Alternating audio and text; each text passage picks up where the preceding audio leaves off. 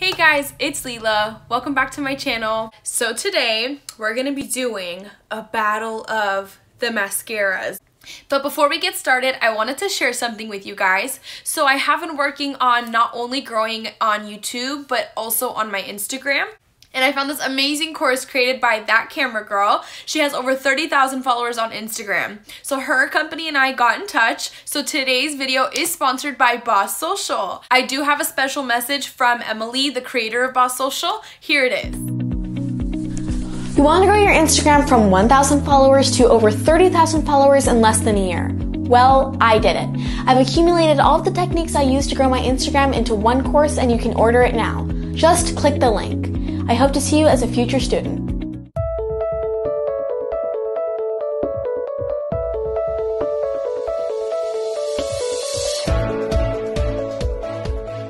So you heard her, guys. Her course is going to teach you how to start making serious money on Instagram while also growing quickly. I definitely am going to be using her methods to grow my Instagram. So if you guys were interested, check out the link below to get in touch with the course website. I do have a special perk for all of you. If you use my code Misslilazee, you can get 30% off of the course. So thanks to Boss Social for sponsoring today's video. So without further ado, let's get into the video.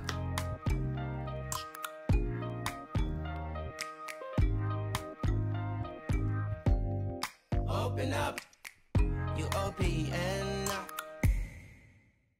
So I recently picked up the new Too Faced Damn Girl Mascara. So this is supposed to be like Too Faced's new like go-to mascara.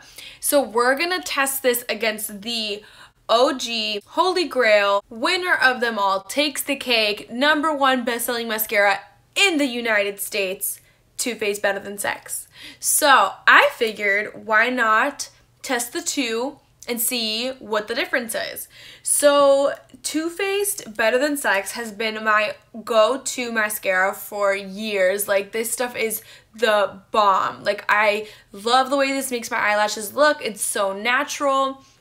It makes them look so like fan flutter and pretty, and that's always what I want if I'm not wearing falsies. Like, I love to just do a very nice, you know, fluttery lash. And it also really defines my lower lashes beautifully. So I love this mascara. So today I figured I would put this one to the test in comparison to my OG Holy Grail. So I'm actually already put it on. I'm wearing, this side is the Better Than Sex, this side is the Damn Girl. I did swatch them both. I did put them on. I filmed me putting it on. So I will insert the clips next. So please enjoy me putting on two different mascaras.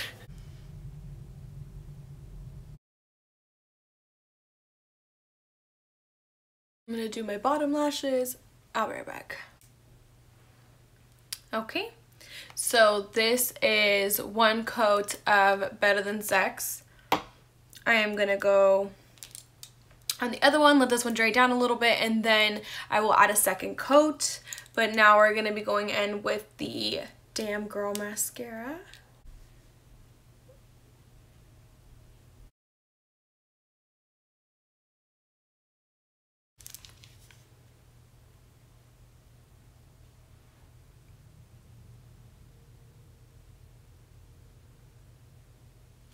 Is it bad that I don't see a difference? Okay, let me try putting on one more coat of each and see if I spot a difference.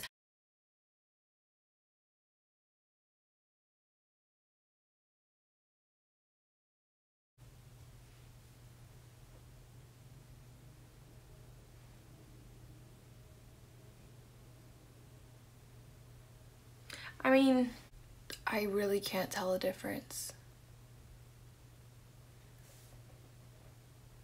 Maybe I have to like wear like for like a little bit, but like I honestly don't see a difference. That's so weird. So I basically was trying to look on the website to see like what the difference is between the two mascaras and like why this one is supposed to be like so much better.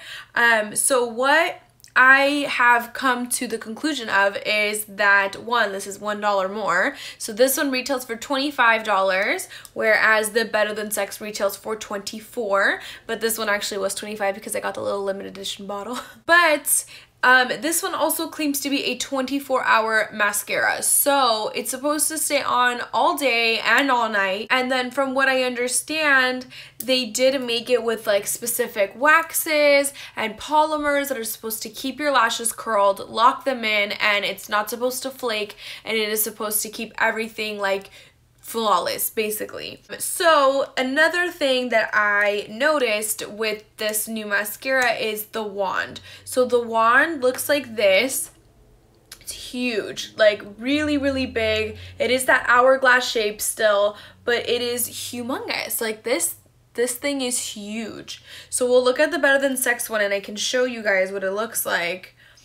This is Better Than Sex. So it's really small, it's a little skinnier, not as full and voluptuous, but this one isn't waterproof or 24-hour wear or long lasting. So, I mean, if this one is supposed to like hold the girls in and make it like flawless, like why not? If they can make something better, why wouldn't they? The other thing that is unique about this mascara is that they already pumped the air into it. So when I bought it at Sephora, the guy told me, he's like, do not pump air into it. Like it's already pumped. Like they already did it for you. Like they did everything. So they injected air into this tube so that way you didn't have to pump the mascara like you would for like a new one that you get.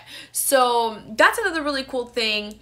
And then they do have all these claims like on the package. 97% said they saw full-on volume, 100% said they saw intense black lashes, 99% said they saw long-wearing results. Like they just keep going on and on and on about it.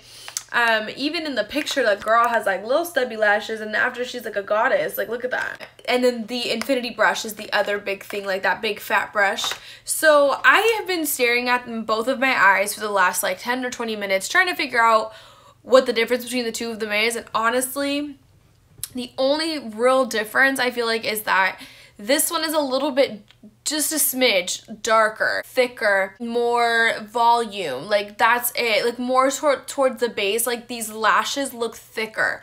Whereas this one, it is still that really natural, defined, like, I don't know. I still think I like the Better Than Sex better just because of the fact that it looks more natural. This looks like a really, really bold lash. Even like my lower lashes look darker than this side. But I mean, they're both really nice. I feel like this is really good for like a super, super like, you know, night out, like dark, sultry look, where this could be good for like everyday light makeup. But I mean, I'm not mad at either one. I still think I would probably use Better Than Sex a little more just because of the fact that it looks more natural. But I mean, it's not a bad mascara. This one's not too bad. Okay, guys, so I don't know, my final thoughts. I really do like both mascaras. They do a couple different things, but like it's not so drastic that I would be like, you have to get this new mascara. It is the best thing that hit the market. Like, and it is $1 extra, so I mean, you could save a coin or two by just getting the OG Holy Grail Better Than Sex. Okay guys, that's it for today's video. Thanks so much again to Boss Social for sponsoring today's video. Please leave a like if you enjoyed this video, subscribe to my channel, hit the little bell, you'll get a notification every time I post a new video. I do love to review makeup on this channel, so hopefully I'll pick up some new stuff, and I'll see you guys in the next one. Bye!